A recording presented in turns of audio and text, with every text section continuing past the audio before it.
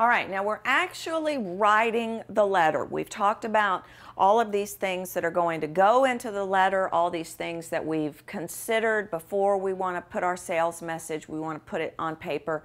The first thing that you must do when you're writing a sales message is get the audience's attention. And there's a lot of different ways that you can do that. Maybe you want to make a startling statement. Maybe you want to give a number, 4 out of 5 or 3,000 people, or you might tell a concrete story that appeals to the customer because it's maybe a success story. Maybe it's an appeal to emotions.